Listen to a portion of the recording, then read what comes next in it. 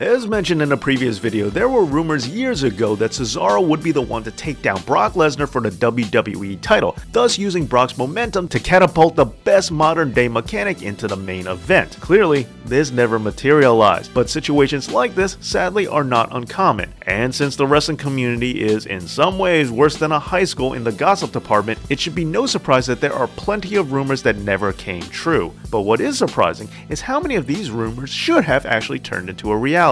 Whether it's because Vince McMahon decides he needs to swerve everyone, or if management just never had the plans to begin with, sometimes what causes the best buzz with fans is exactly what should happen. So without further ado, here are 7 WWE rumors that should have actually happened in 2017. The Miz vs. Daniel Bryan. On the August 23rd episode of Talking Smack, The Miz got into a heated exchange with Daniel Bryan. D-Bry called Miz a coward and criticized his soft style of wrestling. Miz erupted, calling out Bryan for not being able to wrestle with the WWE. This argument got a lot of people talking and made The Miz noteworthy along with the Intercontinental title. This seemed to be setting up for a feud between the two, rumored to culminate at WrestleMania, but sadly the match never happened. And with Daniel Bryan allegedly being cleared to wrestle by other doctors, it seems safe to say that Bryan does have one more match in him, and The Miz at WrestleMania was supposed to be it. John Cena vs. The Undertaker. The rumor was that Big Fight John was supposed to go one-on-one against The Undertaker in what would be the Phenom's final match.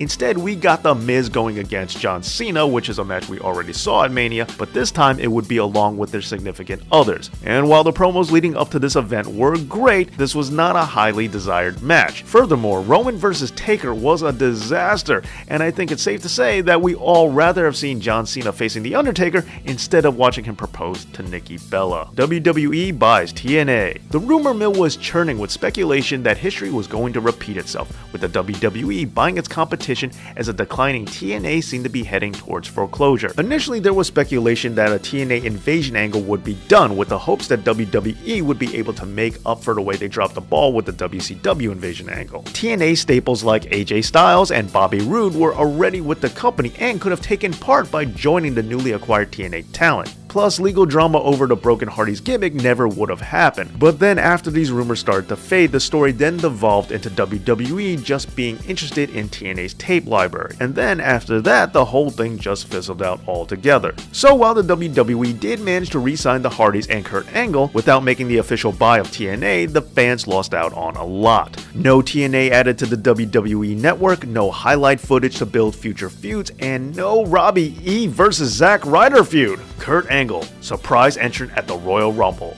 The 2017 Royal Rumble outside of Ty Dillinger was devoid of any real fun surprise entrants, and there were many that could have filled the void: Samoa Joe, Finn Balor, Shinsuke Nakamura. But if there was one name that stood above the rest, it would be Kurt Angle. After Kurt was announced for the WWE Hall of Fame, many speculated that Kurt would be a surprise entrant in the Royal Rumble, and as the entrants rolled on one after another, people began speculating in the least Kurt would be a surprise number 30, but instead, we got a surprise Roman Reigns. The Big Show vs. Shaq. The Big Show and Shaquille O'Neal have been teased for a while now, with many hoping to see the two giants collide. This year's WrestleMania looked like it was finally going to be the time. With the Big Show getting into the best shape of his life, it seemed almost certain that this match was a go, and the rumors around why it didn't happen are still swirling. Some stating that Shaq's availability was the problem or that money was an issue, and others saying the problem was with the WWE and their inability to make up their minds on anything. And what's worse is WrestleMania 33 might be the Big Show's last, with Show teasing his retirement after his contract runs out. Considering how long he's been with the company, a significant last WrestleMania match is definitely not too much to ask for. Chris Jericho vs. Kevin Owens. Chris Jericho vs. Kevin Owens did happen for a title on the grandest stage of them all. However, it wasn't for the Universal title, it was for the United States Championship. Allegedly, the original plan for the Kevin Owens-Chris Jericho storyline was that it was supposed to culminate at Mania. However, management at the last minute decided that Brock vs. Goldberg round 3 needed a little bit extra,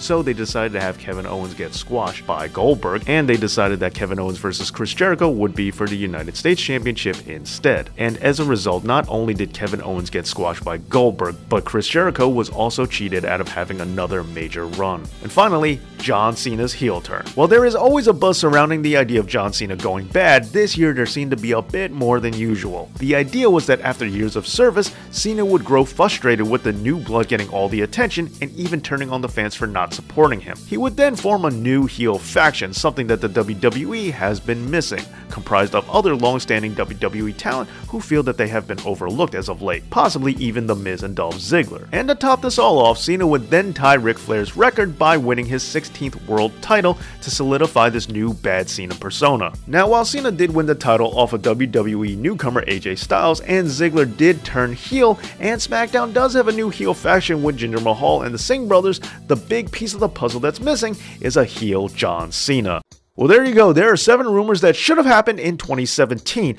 But what did you think? Let me know in the comments, and don't forget to like, share, and subscribe. And you can also check out some of these other videos I have ready for you. Thank you so much for watching, and this has been Dave Knows.